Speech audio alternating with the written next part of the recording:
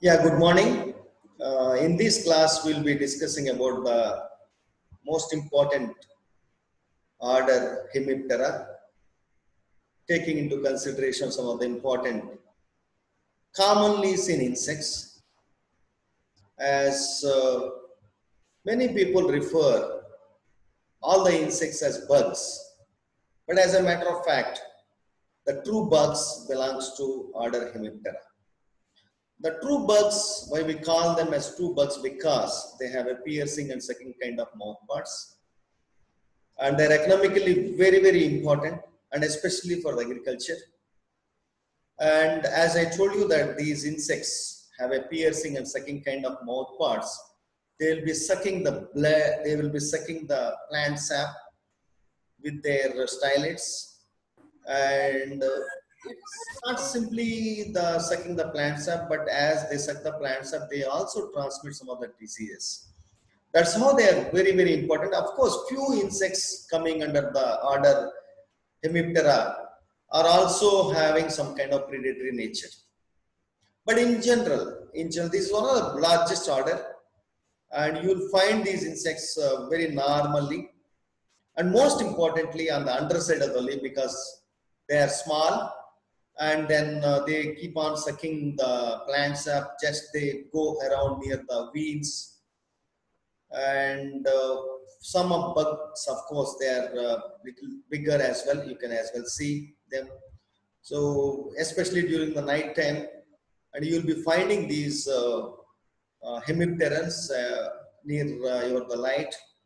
And some hemipterans, they are the bugs, heteropterans, and these bugs you will be seeing. If you touch them, probably they will try to release some kind of odor, a bad odor, so that you don't touch them. That's how these kind of important characters are present in the insects coming under the order Hemiptera. And with this brief background, we will try to understand the importance of the order Hemiptera, and also the important families, superfamilies, and also families what the insects belongs to order Hemiptera.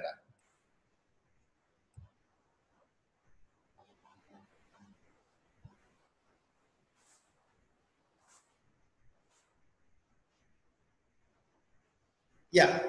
So as we call them as hemipterans, hemi means half.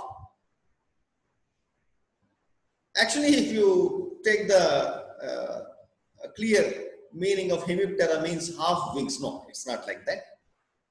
They have a full wings, but especially the forewing of some of these insects, it is half thickened. It looks like a elytra, but and half of the portion, 3/4 of the portion looks like elytra, very tough and very, very, very black in color, dark in color, and thick, very, very thick. And the remaining 1/3 or 1/4 of the portion is actually membranous. It means the four wings are half thickened. So that is the reason all these insects coming under half thickened. Not necessarily all the insects coming under Hemiptera will have a half thickened wings, because as we go ahead, there are many number of insects, they don't have a half thickened, they are simply plain membranous and plain four wings. But however, in generally, Hemiptera means it's half thickened or basally thickened wings. And these we call them as a true bugs. These we call them as a true bugs or plant bugs or bugs. True bugs because they have all these insects, all the insects coming under order Hemiptera are having a piercing and sucking kind of mouth parts. And they suck the sap from the plant tissues, and then that's how they do a very, very serious damage to the crops. Not only sucking the sap, but also they transmit some of the diseases. And these are the clear examples. Probably you'll be seeing this red cotton bug very commonly, and pentatomid bug, and some of these hoppers, aphids, and mealybugs. So these are very commonly seen insects, and at your garden or at your farm, on the trees, everywhere you'll be seeing these kind of insects. And all these insects coming under order Hemiptera. So they are the most successful because the reason they are very small. They are very small. They have a piercing and sucking kind of mouth parts. They are mostly polyphagous. They can survive in any kind of plant. They're mostly in polyphagous. Some are, of course, monophagous. And we call them as a true bugs because they have a very, very well-developed piercing and sucking kind of mouth parts. And they feed on the plant juices. And also, they transmit the diseases. That's very, very economically important because even one insect, though it sucks the sap, very, very little quantity from the plant's surfaces, plant tissues, but that insect is enough to kill one plant by transmitting the disease. So that's how it's very economically important. And the order Hemiptera is again classified into two groups, and that two groups are based on the wing modifications as well, wing structure as well, like Heteroptera and Homoptera. And the size, usually they are very, very small, but there are some bugs, they are very, very big as well. So they are the most successful, hemimetabolic insects, and they are called as a true bugs. That's what I told in the beginning. Usually in many people, they call any insect as a bug. No. So actually the true bugs are the insects which are coming under order Hemiptera. And they are economically important because they do a lot of serious damage to the crops and plants by sucking the sap from the plant tissues. And also they are economically important because they not only suck the sap from the plants, but also transmit the diseases. And they have a very, very well-developed piercing and sucking type of mouth parts. And we will just go into the details about the most important characters as well, the suborders and the other families. So these are the generic characters, like the habitat is terrestrial and they are highly polyphagous and sap sucking. The habit is they are highly polyphagous and sap sucking, except few they are monophagous, but generally they are all polyphagous. And sap sucking, they suck the juices from the plant tissues because they have a piercing and sucking kind of mouth parts. The size is very small to medium, and the color, they have beautiful colors, varying colors. From it's actually varies from the species to species. And then the head, as far as the head is concerned, yeah, correct in case of Heteroptera prognathus, straight actually. The head, the orientation is straight, and hypognathus or opistognathus in case of Homoptera. As I told you that the order Hemiptera is again divided into two suborders. One is Heteroptera and Homoptera. So Heteroptera, they have a correct or prognathus kind of arrangements of head. Then Homoptera, as far as Homoptera is concerned, they have a hypognathus. Actually, head is looking down. Then the antenna is very long in most of the insects, and especially it's very, very long in Heteroptera compared to the Homoptera. And usually it is 4 to 5 segments. And compound eyes are very well developed, and they have 2 ocelli.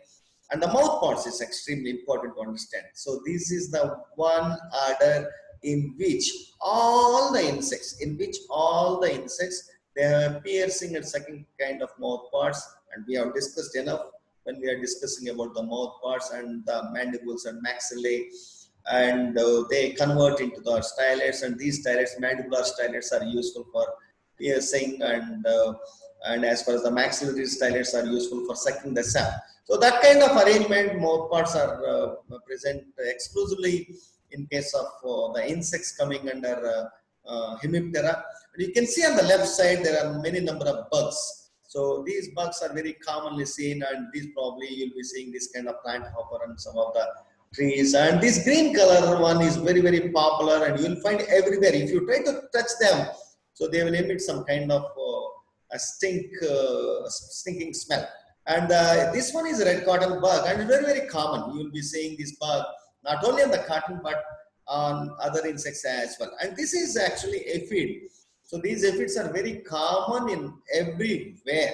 Suppose you have any kind of your garden trees, and especially the pulses, any kind of plant you have at your backyard, and you will be seeing this kind of aphids. We call them as aphids are very small insects, sucking insects, and these insects are very, very common. So whenever you see ants roaming on the plant surfaces, definitely you will see these kinds of aphids, because we call them as a pelu banka in Telugu. So this is a huge number, many number of insects, almost more than 5,000 species are there in this order. And with these mouth parts, they are very, very popular because they suck the sap from the plant surfaces and tissues and cells, and they survive, and they also not only suck the sap from the plant tissues, but also they transmit the diseases. So wings, as far as the wings are concerned, and as we classify, the insects belong to the order Hemiptera into two suborders. One is Heteroptera and Homoptera. In Heteroptera, the four wings have hemi-elytra kind of wings. It means half of the wing, almost like 3/4 sometimes. So half of the wings, the basal portion is very, very thickened and tough. It looks like an elytra. The remaining 1/3 or 1/4 is some kind of membrane structure. You can see here. So the yellow color structure is actually elytra kind, and the red color one is actually membranous. So this kind of hemi-elytra is found especially in the four wings of Heteroptera. And as far as the Homoptera is concerned, the four wings are uniform. They don't have any kind of hemi-elytra kind of wings. And it's very simple. Like, most importantly, if you see the orientation of the wings during the rest, so you can see very clearly here, actually the wings are just lying flat over the body during the rest. Whereas as far as Homopterans, you can see the wings are held over like a tent kind of structure. So they held over like a tent kind of structure over the body. So these are the two important differences between Heteroptera and Homoptera. So one is the four wings are always hemi-elytra in case of Heteroptera, and also the wings are held over the body just flat as far as the Heteroptera. In case of Homoptera, the four wings are uniform, and these wings are held like a tent during a resting stage. And legs are very normal legs. There is nothing special and no special modifications, but they have some kind of supporting structure called empodium. And so that they can actually, they have a wonderful catching mechanism over the plant surface, so that they will not fall down very easily. So that's how they have a empodium, and that's the only, otherwise there's nothing special as far as the legs. But most importantly, you should remember two important characters. One is about piercing and second kind of mouth parts, and the second one is wings. Again, within Heteroptera and Homoptera, there are two big differences. One is the four wings. The four wings of the Heteroptera are hemi-elytra kind of things, and during the rest, the wings are held over the body, just flat over the body. And as far as the Homoptera is concerned, the four wings are uniform. The four wings are uniform. Here you can see. So these are all the Homoptera. The four wings are uniform, and there's no special modifications. And similarly, the wings are held like a tent during the rest.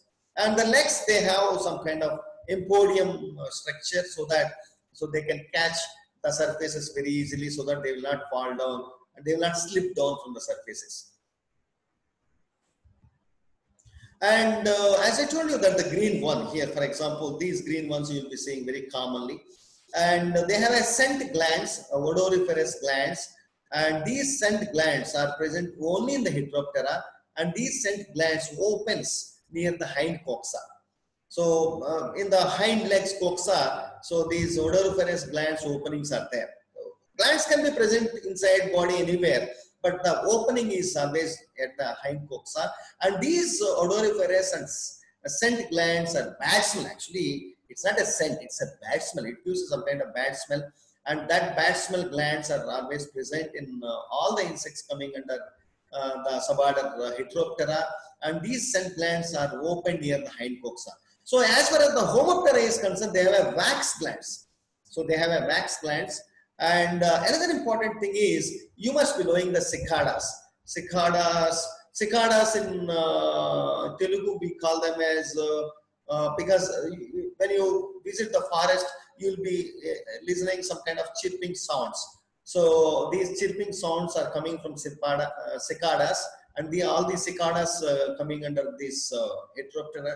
And you can see here, so the cicadas, they have some kind of sound production, and that sound production is coming from the first two abdominal segments. In fact, in the first two abdominal segments, they have a very, very thin cuticle structure, and that thin cuticle structure works like a drum, works like a so works like a drum. So because of that movement of the cuticular structure, that chirping sound will come, and that's what you see in the night time. And also you will see these cicadas, the homopterans, so many places. So you can see these cicadas, mostly you will be seeing this kind of insects on the trees, and especially near the barks. And the night time when you visit the forest, when you visit the very silent places, you will be listening some kind of sounds.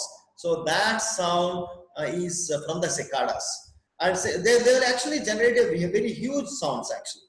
And then so that kind of sound production is always there in the homopterans, and especially the most importantly cicadas. So these cicadas will produce a very big sound, drum kind of sounds actually, and that drum kind of sounds because they have a very thin cuticular layer in the first two abdominal segments. That works like a drum, and because of that, that sound will come. It means, so when you remember the insects coming under Hemiptera, so four important things. One is they have a piercing and sucking kind of mouth parts, extremely important. All the insects coming under Hemiptera, they have a piercing and sucking kind of mouth parts. That's the reason they suck the sap from the plant surfaces, plant tissues, plant cells. And also they not only suck the sap, but also they can transmit the disease because through reverse process, and they can send the viruses inside the plant surfaces, so the virus will infect the entire plant. So economically very important because they have a piercing and sucking kind of mouth parts. And the second important character is, so it can be classified into two suborders. One is Heteroptera and Homoptera. And in the Heteroptera, you can see the four wings are always hemielytra kind of thing. The hind wings are always membranous. The four wings have a hemielytra kind of four wings. The half of the four wings at the basal portion is thickened, tough, and looks like elytra. And actually, in some of the insects, it's very, very tough. The remaining half, or 2/3, or 1/3, and 1/4 is always some kind of membranous in the four wings of Heteroptera. And similarly, the wings during the rest, they held flat over the body in the Heteroptera. And as far as the Homoptera is concerned, so Homoptera, the four wings are uniform. You can see here the four wings are uniform. There are no modifications. But during the rest, these wings are held over the body just like a tent. So these are the two important. One is about the piercing and sucking, and again within the wings there are two important points. And the third one is glands. So the Heteropterans will have a scent glands, or odoriferous glands, or bad smell glands, or stink glands. And these glands can be any number, but they open always in the hind coxa. And these stink glands or bad glands are present only in Heteroptera. So as far as the Homoptera is concerned, they have a wax glands. And the fourth important character is sound production. That sound production happens only in the insects coming under Homoptera, and most importantly the cicadas. So cicadas, they produce a huge smell. That is the reason we popularly call cicadas as a sound producing insects. And whereas other Homopterans also do produce sound, but it's not audible actually. It's very, very less frequency sound. But as far as the cicadas, they have a very important. Why I'm telling you? Yes, I could remember now the Telugu word Kichuraldu. We call them as a Kichuraldu. So during the night time, when you visit any forest places, and you will be listening all these kinds of sound. All these kinds of sounds are coming from cicadas. And with this, then we will try to understand the most important difference between the insects coming under Heteroptera and Homoptera. You can see the clear two important pictures I have given. So you can see this is a red cotton bug, very commonly. This you remember as a classical insect coming under Heteroptera. And as far as the Homoptera, they are very small insects. And you can see very clearly the forewing, half of the forewing. So half of the forewing is very, you can see here the orange color, a red color with black spot. so highly thickened, and whereas the remaining half is membranous kind of thing. The four wings, and another important difference is the head is actually, you can see the head is always correct or prognathous, and whereas in this case the head is actually hypognathous. That's one. And here the antenna is bigger in size. Whereas in Homoptera the antenna is very small compared to the Heteropterans. And another thing is the wings. The four wings are always hemielytra kind of thing. The hind wings are membranous, and here the fore wings are uniform, and hind wings are also membranous kind of thing. And another thing is the wings are held flat over the body during the rest, whereas in this case the wings are held like a tent during the rest. And here all these insects will have a scent glands and bad scent or odoriferous glands, whereas these insects they have a wax glands. And these insects, the insects coming under Heteroptera, they don't produce the sound, whereas the insects coming under Homoptera, they produce the sound.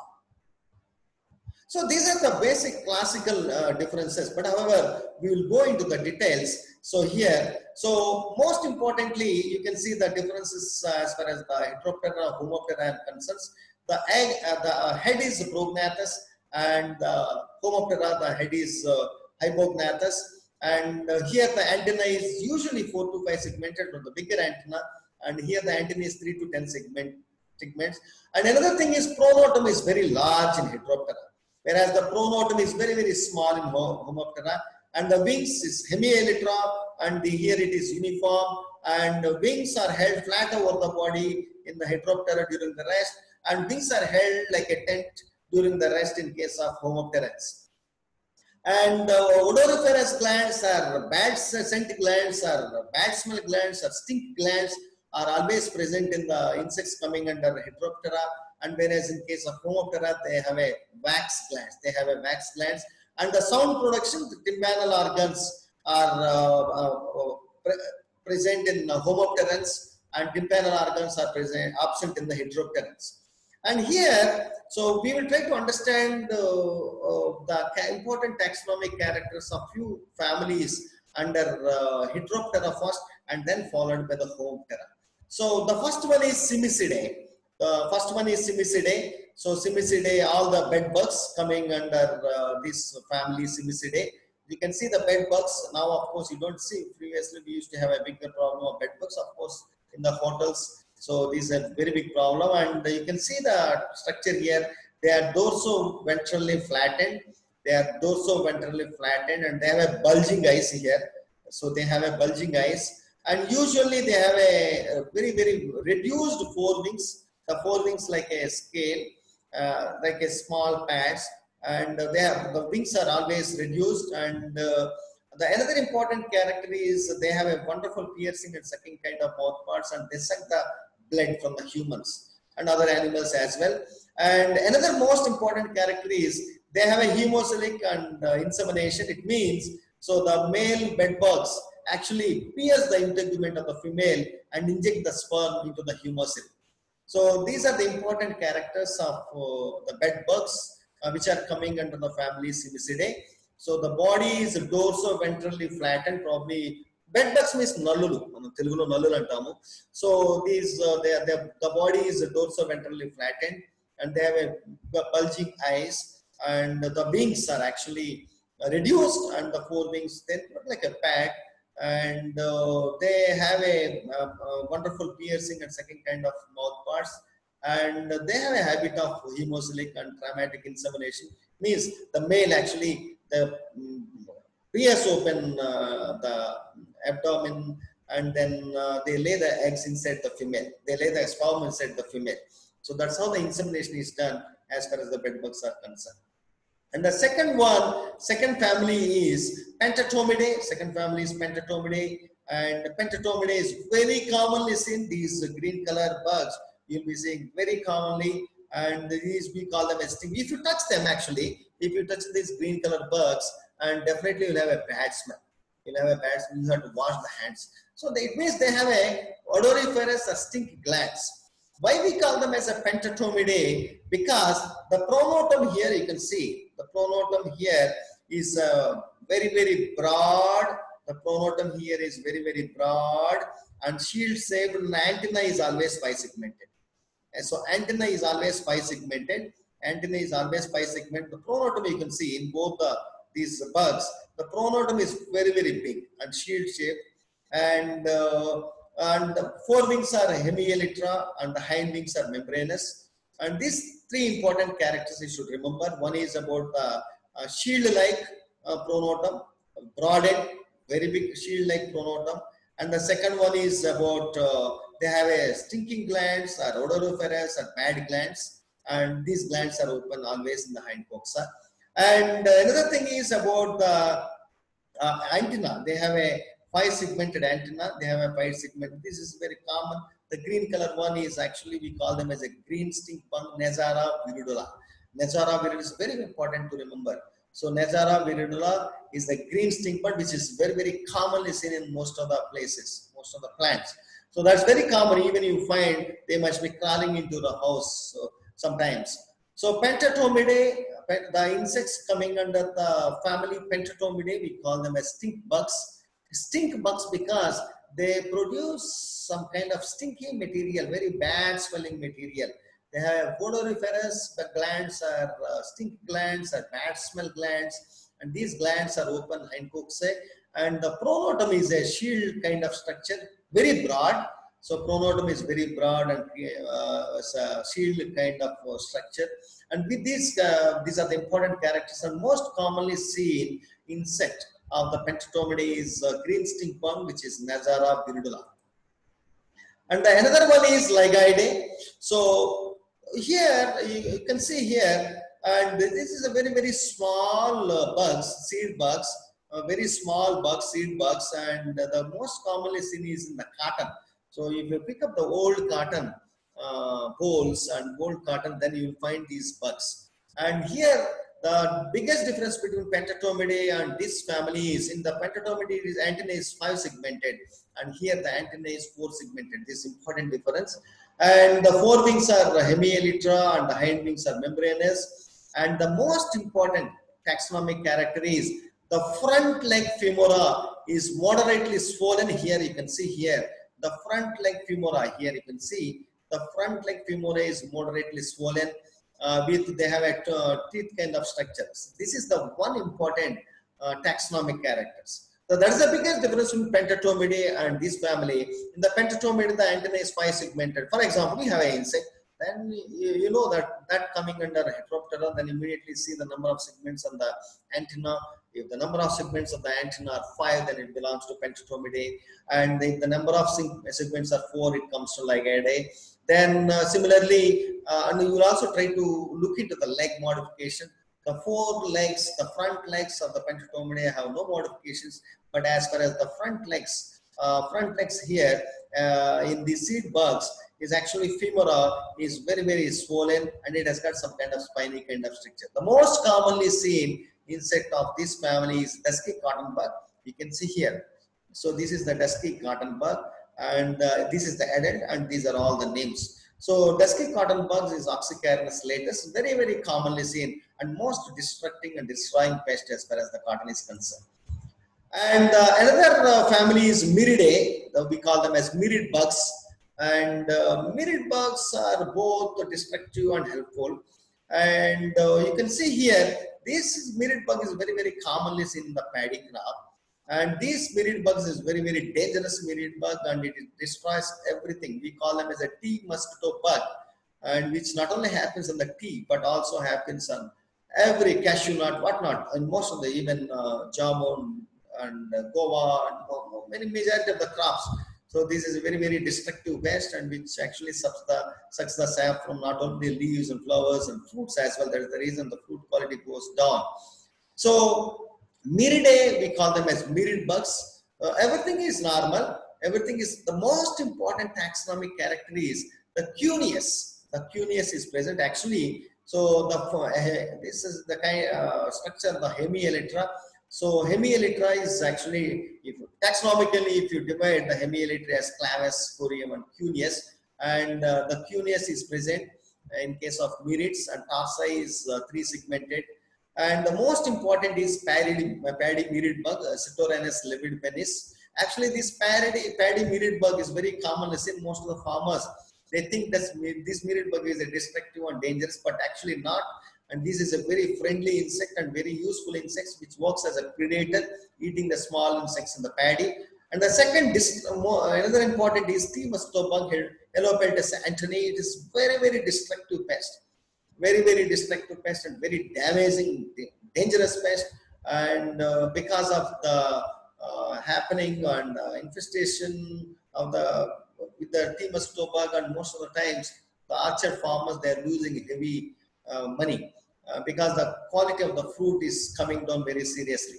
So not very big important as far as the taxonomic is concerned. The only point you remember is Cuneus is present in case of meated bugs, 4 wings. That's nothing but Hemiptera.